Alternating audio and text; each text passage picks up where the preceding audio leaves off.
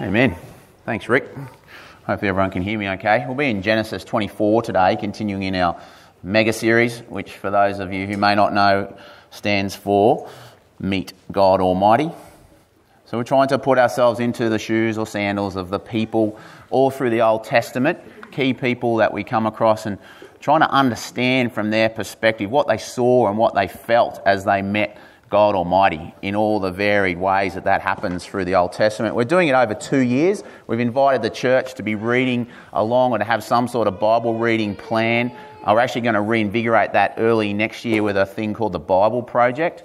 So we're hoping that this sort of becomes the impetus for you. If you've never read the Bible through in a year, that you'll read through it. But even before we get to there, before we get to next year, God willing, we're just asking that you have some sort of plan to read around the sermons, because we can't cover every bit of the Bible, or we'd be here for, I think I worked it out, 400 or 500 years at our current rate.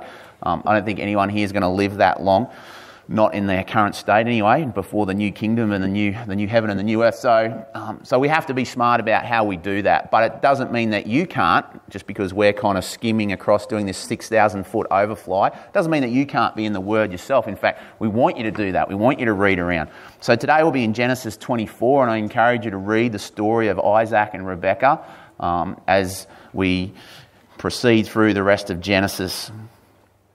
So I might... how are we going there? Cool.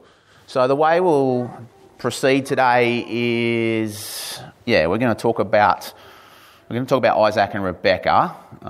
In fact, no, I won't say any more than that. Rebekah the Brave. That's what I decided to name this sermon. Rebekah the Brave. I don't know if you thought about bravery before, or courage, or the way that it can kind of manifest. Maybe sometimes you think of a war movie where someone's been brave as they charge the machine gun pit. Maybe sometimes you think of the pioneering spirit, where someone's really brave and they just go out onto some frontier.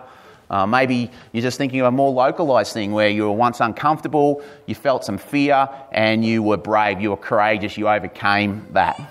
So I wanted to talk a little bit about Rebekah the Brave, but I also wanted to show you something. So this came about through the week, so I'll just show you. This is our sermon page on the willowburnchurch.com website. And as you can see there, we're in the Meet God Almighty MeGA series. And as we scroll down here, you're going to see a whole bunch of sermons already. There's already 12 up there. We're up to about 16 or 17. We need to upload a few more.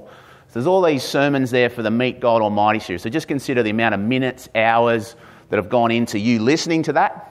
These are the rest of the sermons. They're up for about 3 years worth, I guess. There's probably more we could put up. Remember the Gospel of John, 52 sermons over 2 years. Remember some of those? John's beautiful gospel, we called it, introducing the life and light of the world. Then we did Revelation over a year. That was pretty intense, pretty full on. We sat and prepped for that. We prayed over it. You listened to it. And then there's all these other ones, the identity series that Ben took us through. We had numerous special sessions, little individual church camp sessions. They're all up there. Many, many hours of listening, many, many hours of learning about our big call, our big God, another sermon series. God the Spirit series. We had the marriage, the interview series. God the Spirit series. Remember that? The 7 splendors of the Holy Spirit. So that's like 3 years, 4 years worth of sermons. And as I kind of scrolled through and looked at that, I guess I asked myself, has it helped me grow? And then I obviously asked, because I'm sort of pastoring in the church, has it helped us grow? Has it helped you grow? Like all the minutes, all the hours that represents, the days even that those sermons represent, preaching the good word. And I'm sure there are imperfections all through those sermons. But the thrust of those sermons was that we would know Jesus better, that we would fulfill our mission, which is we are here to what? Help me. We are here to love, we are here to serve, and we're here to grow. We're here to love God more, to love each other more. And we're to show that with our arms and our legs. We're here to serve. Service is love with arms and legs on kind of thing.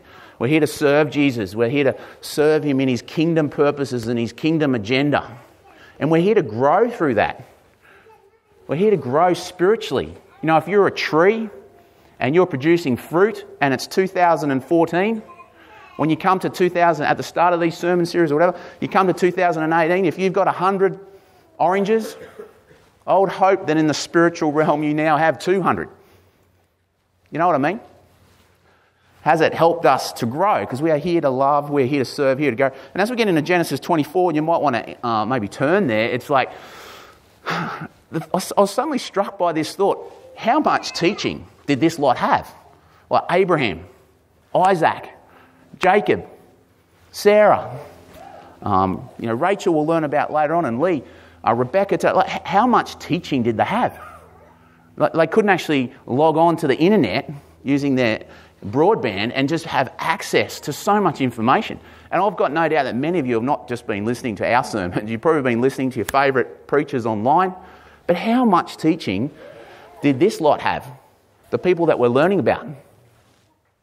Not much. Hardly any. I mean, you can hold Abraham's revelation from God literally in two cupped hands. And yet, look at him. It gripped him. It gripped him. It compelled him. It changed him. It caused him to grow. So let's read, and as we've got that question sort of hovering there, Genesis 24, we're going to read sections, like I said, later on, go through it yourself. Soak in it for a bit, soak in these stories, maybe get out a commentary or maybe get out a cross-reference and see where it connects throughout the New Testament as well. But as I read this, just consider, how much teaching did Abraham have? Did his servant have? Did Rebekah have? Did Isaac have? Abraham, from verse 1 of Genesis 24, Abraham was now old and well advanced. In fact, he's probably 180 if you do your chronology. The Lord had blessed him in every way. He said to the chief servant in his household, the one in charge of all that he had, remember this chief servant was probably Eliezer, who was going to inherit all the stuff from Abraham until Isaac came along. So that's probably who it is, very well trusted servant. He said to his chief servant, the one in charge of all that he had, put your hand under my thigh. This is probably some token of a covenant that people would do back in the day. I want you to swear by the Lord, the God of heaven and the God of earth, that you will not get a wife for my son from the daughters of the Canaanites, amongst whom I am living now, but will go to my country, my own relatives, and get a wife for my son Isaac. And the servant asked him, what if the woman is unwilling to come back? What if the woman is unwilling to come back with me to this land? Shall I then take your son back to the country you came from? Make sure that you do not take my son back there, Abraham said. The Lord, the God of heaven, who brought me out of my father's household and my native land, and who spoke to me and promised me on oath, saying, to your offspring I will give this land. He will send his angel before you so that you can get a wife for my son from there. But if the woman is unwilling to come back with you, you will be released from this oath of mine. Only do not take my son back there. So the servant put his hand under the thigh of his master Abraham and swore an oath to him concerning this matter. And so as we just pause there before we continue on in the narrative of this story, just consider again, how much teaching did they have and how much teaching does it take for them to grow? And how much teaching does it take for you to grow? How much study? How much saturating yourself in God's word? How much listening to sermon after sermon, podcast after podcast? How much does it take of God's word for you to grow?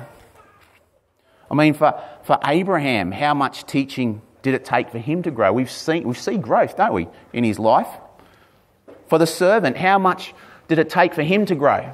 For the woman, Rebekah, how much teaching does it take for her to grow? We said earlier on, a few years ago, that we wanted to trust more deeply. I think you all agree with me, didn't you, when I asked that? I hope so. Was I just saying it? Do you want me to, do you want to trust more deeply? Do you want to hope more deeply? Do you want to love more deeply? Absolutely. And so again, the question, I'm sorry to keep us bringing back, but it's my responsibility, I believe, as a pastor in this church, to continually ask and to challenge and to provoke you to self-reflection and to say, are you growing? Are you? Am I growing? I am not above you. Ask me. Ask me. Ask me in a serious in a serious fashion, in a quiet manner. Have you grown, Adrian? We're all in this together, right? Shoulder to shoulder until the new kingdom comes. Have you, have I grown? And are they, as we go through the lives of these people, we almost get to relive them. Are they growing? Do you think they are? Do you think Abraham's growing? Do you think his servant's growing? Are they growing in their faith, hope and love? Those three characteristics of kingdom people, faith, hope and love. Let's read a little bit more from verse 10. The servant took 10 of his master's camels and left, taking with him all kinds of good things from his master. And he set out for Aram Naharaim and made his way to the town of Nahor. He had the camels kneel down near the well outside the town. It was towards evening. Now, in 2 verses, that servant crosses over 800 kilometres. Okay, I had to look up this and look up a bit of archaeology online. I love the Bible because you can always find spots on Google Earth now. It's so good. And he has gone 850 kilometres. That's from here to Sydney. Okay, so this journey is not just down the range to Whitcott. This journey is a long way. And Google Earth even tells us these days, or Google Maps tells us how long it would take if you were walking, and it's 173 hours, which I guess if you did 10 or 12 hours a day, you're talking, weeks to get there. So this has been a long journey. So this is not something light that has been asked of the servant. Verse 12, he prays. So he's near the well. He prays, O Lord, God of my master Abraham, give me success today and show kindness to my master Abraham. See, I am standing beside this spring and the daughters of the townspeople are coming out to draw water. May it be that when I say to a girl... Now, just be aware that Abraham is 180. Do you remember how old he was roughly when he left and left his people? Remember they had a bit of a stop around this area, around Nahor. It's probably over 100 years before. It's a long time. It's like, why would people even remember him? There's no internet, there's no emails, they can't stay in touch on Skype and FaceTime. He doesn't even know who's here. This guy's just gone there hoping that he'll show up, and now he's praying and he's waiting. He's completely dependent on God at this point. He's just basically made a beeline to the centre of where his people were last known to be. May it be that when I say to a girl, please let down your jar that I may have a drink, she says, drink, and I'll water your camels too. Let her be the one that you have chosen for your servant Isaac. By this I will know that you have shown kindness to my master. I read a commentary, and the commentary said, it was an old commentary, and it said, this here shows a little bit of faithlessness by the servant. He should have just prayed for divine providence, divine wisdom to know who the right girl was. I'm like, this is why so often we don't read the commentaries first. Like, are you even listening to yourself? The guy's just travelled like days and days and days. I mean, he's been brave enough to actually go out. And now he's praying in a very specific way. That actually takes bravery and more faith if he truly believes this prayer, to actually pray so specifically. Anyway, I just thought that was kind of interesting. But put yourself there. You're this servant. You've been on this 14-day trip, 12 hours a day, and now you're here. How much teaching did that take? How many revelations? How many new revelations? Like when we come to church and maybe want a new revelation from the preacher, we want something to excite us. How much will it take? How much will it take to make us willing to go, willing to grow? You know what I see here with Abraham and his servant? It's so interesting, isn't it? If you just cut back a few decades, remember what happened with Abraham and Sarah when God made them a promise and it didn't work out for them? What did they do? Did they wait faithfully? Did they pray? No. No, they didn't. You remember? You can go back in our MeGA series and you'll see that they took matters into their own hands. They took Hagar and they had her sleep with Abraham, and as a result, a great big mess ensued.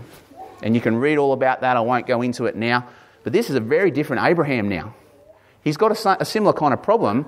His son is to be the father of many nations. And yet, what's the problem? What's the obvious problem? No wife. Now, he's 40 years old probably, if you do your chronology. So he's 40 years old, he still doesn't have a wife, and his dad's rightly getting worried. His dad's about to die. And it's like, whoa, what is going on with Isaac? He could have taken matters into his own hands. He could have easily have said, well, let's just get a Canaanite woman. Let's just get a slave woman from somewhere. It was all perfectly acceptable for a rich person in that culture to do that kind of thing. He could have easily done that. Or he could have said, maybe we need to go back. If I really want my family, maybe I need to go back. But you notice there he's saying, no, don't take my son back. The promise has been made. I believe the promise. The promise is here in the promised land. We'll stay. And I will trust that when you cross that immense desert and put yourself in the middle of some place that is now, 100 years displaced from before, since I've known it, God will deliver. God will provide. And you've got so much mixed up in there because the servant recognises straight away, even if I get to the centre point of where these townspeople are or where these family clan is, what if the woman is unwilling? What if there is a perfect woman and she's like, no, I'm not going with some strange person across the desert to some country that I've never been to? There's so much mixed up. You have to not only trust God to protect you as you travel the desert, you have to trust God that he's somehow going to convince this woman to come as well. And so what I see here is amazing growth with Abraham and the servant. And it's so cool. Oftentimes Bible characters, you can trace them out from their early days to their later days, and you can see the 200, 300, 400 spiritual oranges that have suddenly been produced. And I really want you to see in the MeGA series that growth is fundamental. Growth is fundamental. It is part of your DNA. You are designed as a Christian person, as a kingdom person, as a kingdom person to grow, to change, to become more like your Lord Jesus. I love the way Ephesians puts it. It talks about the Lord giving the apostles, the prophets, the evangelists, the shepherds, the teachers to grow the body, to grow the church. And we're told that growth is this. It is growing into the measure of the stature of the fullness of Christ. You become more Christ-like. You become more like Jesus. Plants grow, not just in, they grow in size, they get bigger. People grow as well, not just in size, hopefully, but in knowledge, in capacity, in ability. However, you get to probably a certain age, from a worldly perspective, you start to get older, your body's starting to break down, it's starting to degrade, entropy has set in, and in a worldly sense, we're not going to grow anymore. Our bodies aren't anyway. And yet, if you're a kingdom person, as Paul says, even though on the outside we are fading away, inwardly we are being what? Renewed day by day. What a hope. Imagine if Abraham had that amount of revelation. How much revelation does it take? The Bible speaks of growth over and over again. Ephesians 4 I've already spoken about. 2 Peter says, grow in the grace and knowledge of our Lord and Saviour Jesus Christ. 1 Peter says, crave pure spiritual milk so that you may grow. 2 Thessalonians says, Paul says, I'm thanking God for you brothers at the Thessalonian church because your faith is growing more and more. Corinthians says, neither he who plants nor he who waters is anything, but only God who makes things grow. We will in all things grow up. Grow up. Consider very carefully my next statement. God is saying to you, grow. Not me. He is saying to you, grow. Grow up. Mature. Become all that you're intended to be. Grow up. So have you grown? Have I grown? I think this is a question that we should visit over and over again. Are you growing? Am I growing? In all these sermons, in all this teaching, how much growth into the stature of the fullness of Christ? On Thursday night, we got together as men to talk about the church and to talk about coordination and stuff, and there was a real sense of, am I growing? Are we growing? I could feel it in the room. It was palpable. It was a sense of thirst, a sense of hunger. What does that even look like? I think, again, that's part of our DNA. I believe that is the Holy Spirit within us, stirring us up, going, even at age 46, where I'm on the back end of life. What is there, Lord? I want to grow. What do you want? As a wrinkled old man, what will that look like? On the outside, faded away, but on the inside, renewed day by day. I think I saw it in my oppa. He had so many health ailments. He had the pacemaker, and yet there was a spiritual energy about him that was beyond his physicality. That's what we're talking about here. It's radiant, it kind of glows, it's attractive. He wasn't perfect, he had his issues. But to grow, I love the way a verse can take on your personal history. You know, the verse is thousands of years old, but because you've placed it in your life against some significant events, all of a sudden when you read that verse again in the Bible, you remember that event. And so when we left Community Baptist Church, I was given this little token, which you can see up there, which is just a steel yacht. And it says there, that little verse on the sail, you need to persevere so that when you have done the will of God, you'll receive what he has promised. And the rest of the verse says, for in just a very little while, he who is coming will come and will not delay, but my righteous one will live by faith. And if he shrinks back, I will not be pleased with him. There is such a thing as anti-growth in the Bible. It warns us about it. This idea of shrinking back is literally the idea of a sail being taken down. It's like, whoa, whoa, whoa, whoa, ship's going too fast. Don't like where it's going. Pull the sail down. And so this then became a word for cowardice. It became a word for, rather than forging ahead for God, but actually literally diminishing in size and shrinking down. And this was a really special verse to me because we used it on the No Tech Trek as well. You need to persevere so that when you have done the will of God, you'll receive what he has promised. It became a very powerful verse. Through a lot of ups and downs, church upheavals, certain things were happening personally. You need to persevere. You need to persevere. And then this, if he shrinks back, if you shrink back, God will not be pleased with you. I can't sugarcoat that. It's right there in the verse. If you shrink back. Shrinking back can also be a word for apostasy, where you cease to believe. To me, shrinking back is when we act out of self rather than faith in God. I believe we see it in Abraham. He shrinks back when the promise isn't fulfilled. Instead of continuing to trust God, even when it seems completely impossible, he shrinks back and he begins to act out of self. Shrinking back is never neutral. It always then means you revert to your own resources, your own strength, and then the consequences that come from that. But now, does he shrink back? No. He doesn't shrink back. Does the servant shrink back when he's told to go into this unknown journey? No. Does Rebekah shrink back? I don't know. We haven't got there yet in the story. You guys know the story, of course. So they call Rebekah. Now remember the servant, and we won't go through the whole story, but the servant, after Rebekah comes out, Rebekah feeds the camels, waters the camels. And again, that's something that goes on for hours. And it's a beautiful scene. I'll let you read it another time. You know, she's beautiful, she's strong, she's generous. She waters the camels. I don't know, you've probably seen this before, but one camel drinks like 200 litres in 3 minutes. So let's say you had 3 camels, 600 litres. You know how much 600 litres is? How many buckets that is out of the well? And I'm thinking to myself, what is this servant doing? Like just watching this woman just... Anyway, maybe that's a cultural thing.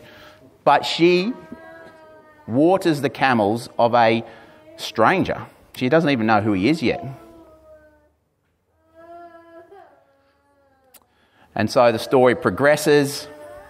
The servant is taken to the household of Rebekah. There's 2 guys there, Laban and Bethuel. Laban, we're going to learn more about later on. He's a little bit of a slippery character, we find out later on. And already you can probably see a little bit of that. And like I said, read through the story yourself to find that out. But when we go to verse 52, the servant has relayed to Laban and Bethuel has relayed to him Abraham's wishes, the state of Abraham's household, and so forth. And in verse 52, the servant has just listened to Laban and Bethuel, and this is what happens. When Abraham's servant heard what they said, he bowed down to the ground before the Lord, and the servant brought out gold and silver jewellery, articles of clothing, and gave them to Rebekah, and he also gave costly gifts to her brother and to her mother. Then he and the men who were with him ate and drank and spent the night there. When they got up the next morning, he said, "Send me on my way, master." He's really keen to get back to Abraham. But her brother and her mother replied, "Let the girl remain with us 10 days or so, then you may go." But he said to them, "Do not detain me now. So do not detain me, now that the Lord has granted success to my journey. Send me on my way so that I may go to my master. And then they said, let's call the girl and ask her about it. So they called Rebekah and asked her, will you go? Will you go with this man? Now just think about the weight of that statement. This man is a stranger. The man that she is going to be betrothed to is a stranger. She doesn't even know them. She's too young. She has no idea who they are. She's being asked to go to a strange land to marry a strange man. Would you do that, Hannah? You would want a very clear message from God, wouldn't you? And you know what's amazing about this is that Rebekah's even being asked. Because once all that bounty was given over, they could have just said, you're going. You're going, no matter what. And she would have had to have gone. Instead, they ask her. And everything then comes down to, will she be willing to go? Will she be willing to go? Will she be brave enough to go? This is what I mean by bravery, courage. It manifests in many different ways. She has seen a sure sign that this is from God. And again, the question is, how much teaching would she have needed to make the decision to go? All she had was the testimony of a servant who had the testimony of Abraham. That's all she had. And it was enough. It was enough for something in her heart to go, click, click, clunk, I'm going. And she says, I will go. That's why I named this sermon Rebekah the Brave. And it really prompted me to think, am I shrinking back from certain things? Are you shrinking back? When you're asked perhaps by God or led by His precious Holy Spirit to maybe they're very basic things, almost banal things, but you go, no, I won't. Maybe there's fear. I think there'll be two things. I've decided there's two things that contaminate and choke our spiritual growth. One is fear. The other one is indifference. I'm not talking about indifference today, but fear. And fear is interesting, isn't it? Do you agree fear is felt? Do you agree fear is an emotion? So what's courage? What's bravery? Is that an emotion? I don't think it is. It's a choice. It's a choice of the will. So there is something beyond your feelings. In this world, you'll be told, follow your heart. You'll be told, follow your gut instincts. You'll be told, it's about how you feel. How do you feel? I love feelings. I love being a feeling, passionate person. I believe God is a passionate person. The divine being has emotions. We see that all through Scripture. Jesus weeps. Jesus gets angry, a righteous anger. But feelings aren't everything. There is something beyond your feelings. Many of you are waiting and praying for God to change your feelings. Rebekah would have been waiting a long time to change that fear of the unknown, that fear of the strangeness. So what was courage? What was it? What was bravery?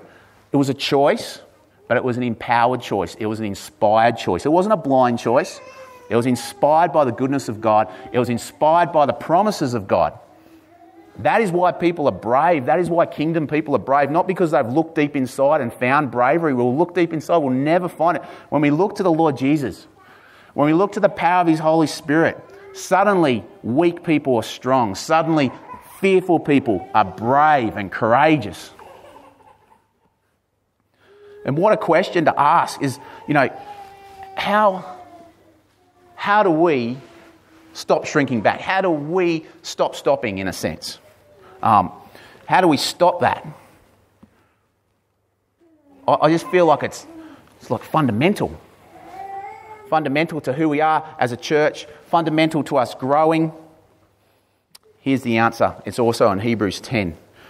My righteous one will live by faith. Faith is one of the richest words in the New Testament. And I think probably one of the most misunderstood words. It's almost often seen as this whimsical belief. And again, it's like, well, I'm waiting for my whimsical belief. Not that you say whimsical, but I'm waiting for me to believe strongly. God, give me belief, give me belief, give me belief, over and over again. And it's like, nothing's happening, God, so it must be your fault because you haven't given me this faith. Now, I absolutely believe that the Lord Jesus, through His Holy Spirit, from God the Father, inspires our faith, gives us faith and so forth. But faith is not just belief. It's not just trust. It is pure dependence.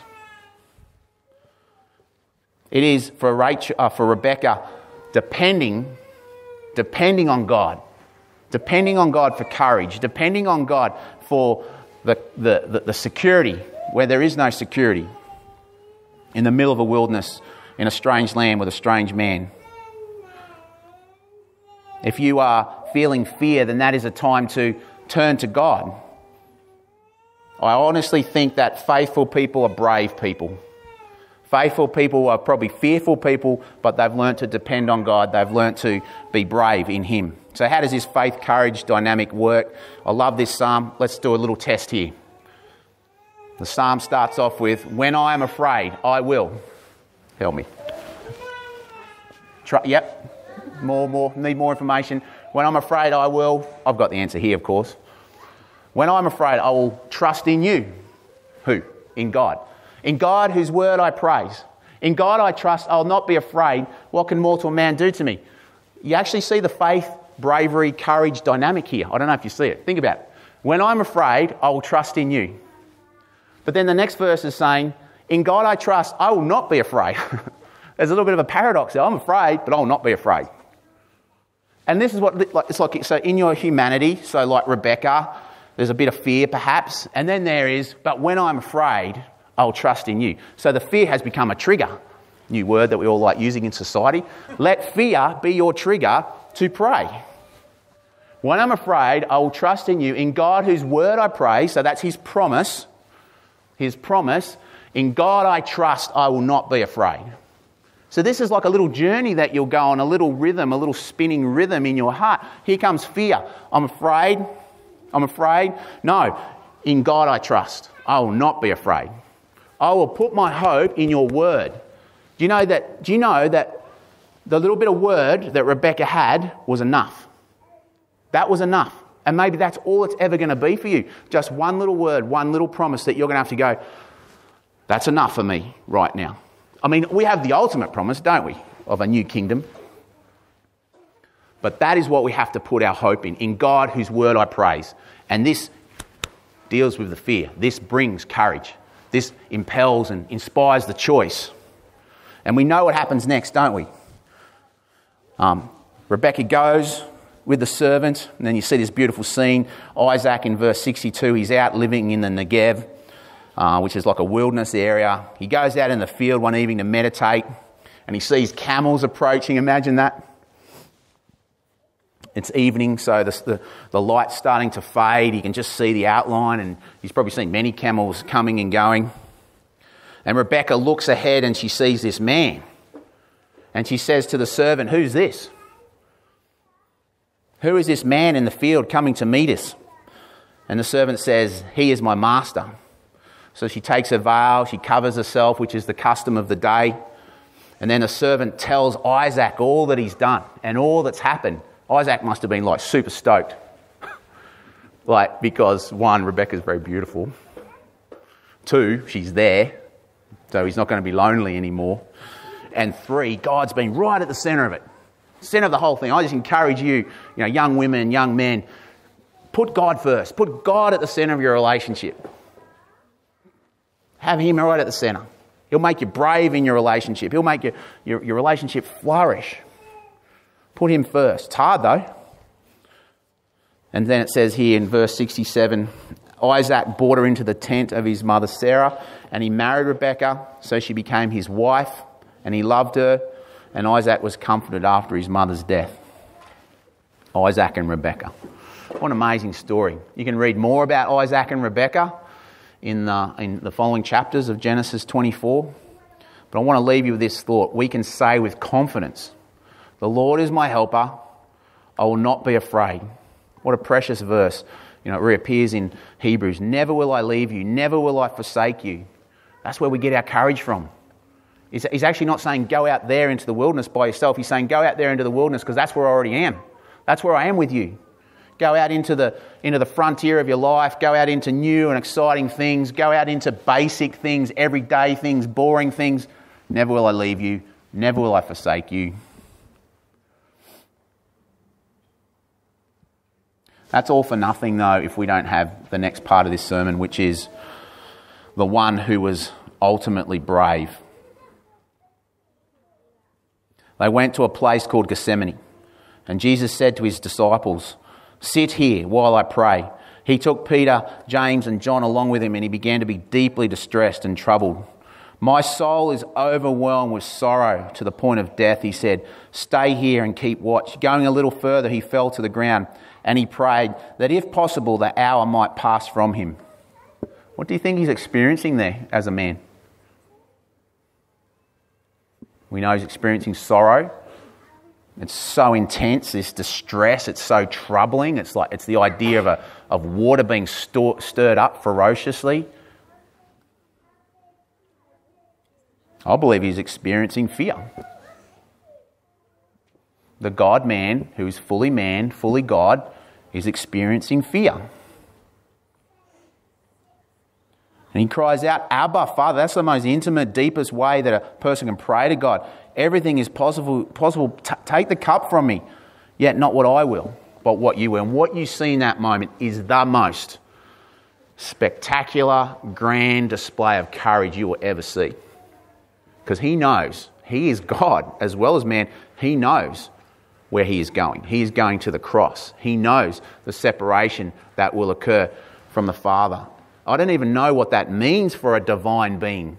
I don't even know. I can't fully grasp it. But it takes extreme courage in that moment to continue forward. It takes extreme bravery. Jesus is valiant in that moment. Jesus is brave in that moment.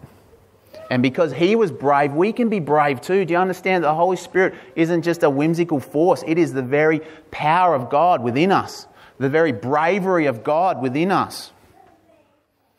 And I thought I'd finish in a rather unexpected way, because this is how my sermon preparation finished. On my first draft, I went out to the fridge, and here were these two pictures of our little puppy, Bonnie.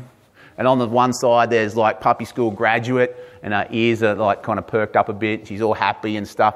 And on the other side, she had to have a certain procedure, which we won't name in polite company. And that was immediately after. And I came out and I was thinking about bravery and stuff, and I just saw certificate of bravery awarded to Bonnie. And I just look at the two faces, you know. Because it's just like that in our Christian walk. It's like that in our lives. You know, these little kids, they bounce into life, and it's all like, wow, cool. And then, bang, they start taking a few hits as they get older and the ears come down. But that's what you've got to teach them: bravery. You can't just teach them everything's cool and happy and fun all the time, because it's not. And Jesus is calling us to be brave.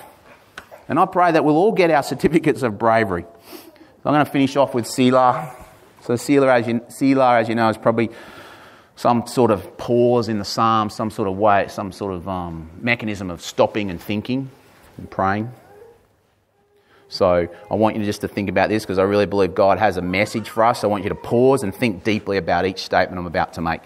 Because someone was brave for you, you have now heard this message. Because someone was brave for you, you have heard this message. Think about it. Missionaries, some time ago. Even if you're brought up a Christian, way back. Someone was brave. Someone spoke the word. And now you know the message of hope. That's cool. Bravery is really about loyalty.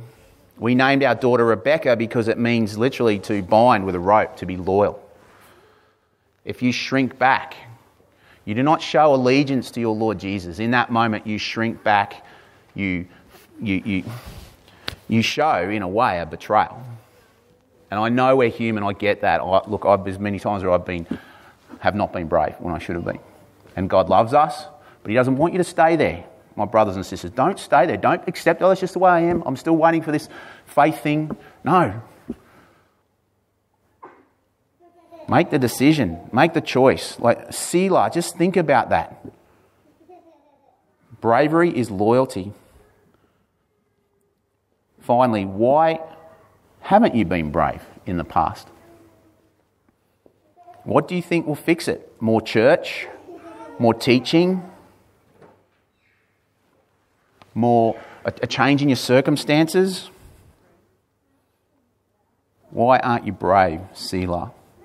And I finished with a warning. I was in two minds of whether to finish with this, but the Bible finishes with it in the second last chapter, and I thought, no, I need to share this with you. So in Revelation 21, 6 to 8, John is told, "It is done. I am the Alpha, the Omega, the beginning and the end. To him who is thirsty I will give to drink without cost from the spring of water of life. He who overcomes, she who overcomes, you who overcome will inherit all this." Or what? Read it yourself. It's good. "I will be his God and he will be my son. But the cowardly, the unbelieving, the vile, the murderers, the sexually immoral, those who practice magic arts, the idolaters and all liars, their place will be in the fiery lake of burning sulphur." This is the second death. Did you catch that? Verse 8. Who was the first person? What was the first descriptor there? But the cowardly. You see these other ones quickly go, unbelieving, vile, murderers, sexually immoral. Yeah, I get that. But the cowardly, the lack of courage, fear, what does it do to you? It takes you down this dark pathway. You think it's just no big deal, but it actually is massive. It takes you down this dark pathway where you are no longer who you were supposed to be in the Lord Jesus. You just go along with everyone else. You actually need bravery, C.S. Lewis has said, to practice every virtue. Think about it. You need to be brave to practice love sometimes. When someone slapped you on the face or you're scared and you want to go and, run away, you've then got to have courage to be brave for your wife, or, to remain dedicated to your wife. It takes bravery sometimes. The world more and more is going this way. The kingdom more and more is going this way. What do you think that's going to take to continue on the kingdom path? It's going to take courage. And again, where do you get that courage from? You get it from the Lord Jesus through his Holy Spirit. When I'm afraid, I will put my trust in you. In God, whose word I praise. In God I trust. I will not be afraid. I will not be cowardly. I will not be cowardly. And I love the last part of Hebrews. We are not of those who shrink back. Do you realise? We are of Abraham. We are of Isaac. We are of Rebekah the Brave when we do not shrink back. We are of the Lord Jesus family. It's not just genetic or faith-based. It's also virtue-based in the sense of, because Jesus was brave, we're brave too. So we look like him. We look like our older brother. So I really want to encourage you to be brave. To be brave. And as we come to communion, this is a celebration of Jesus' bravery so that you also can be brave. This is a celebration of Jesus' valiant heart, his brave heart, the ultimate brave heart, so that you can be brave. And as you come forward, I want these words to be sort of ringing in your head. When I'm afraid, I will put my trust in you. I'll put my trust in the one who wasn't fearful to the point where he gave up. I will put my trust in the one who went up that hill of Golgotha, allowed himself to be nailed to the cross. I will put my trust in God whose word I praise. I will put my trust in the Lord Jesus who suffered on that cross for many hours. I will put my trust in the Lord Jesus who went into that cold tomb. I will put my trust in the Lord Jesus who 3 days later busted open that tomb and is now victorious over death. I will put my trust in the Lord Jesus even though I have never seen his face. I have never heard his voice orally in my ears. I will put my trust in him because he has promised that he is preparing a kingdom for you and for me. He has told me to persevere. He has told me to endure. He has told me to be brave. I will put my trust in the Lord Jesus. I will put my trust in God. In God I trust. I will not be afraid. What can mortal man do to me? Father, thank you for this precious moment. Thank you for this remembrance meal. Thank you for the time that we could have together. And Lord, as we sing this last song together, I pray that these words would just really minister to our hearts and remind us of your greatness, your love for us. It's not a faraway love. It's drawn near. You have drawn near, and I thank you for that. And so, Lord, I pray that these words that I'm about to speak would be words that are found are found in obedience, in action, in good fruit, are words that are found in growth. You need to persevere so that when you have done the will of God, you will receive what he has promised. For in just a very little while, he who is coming will come and will not delay. But my righteous one will live by faith. If they shrink back, I will not be pleased with them. But we are not of those who shrink back and are destroyed, but of those who believe, those who trust, those who have faith, those who depend. We are those who believe. We are those who are brave. So help my brothers and sisters. Help me, Lord. This is a noble call. It's a high call, a grand call. But we need each other. We need you. So help us, Lord, in Jesus' name. Amen.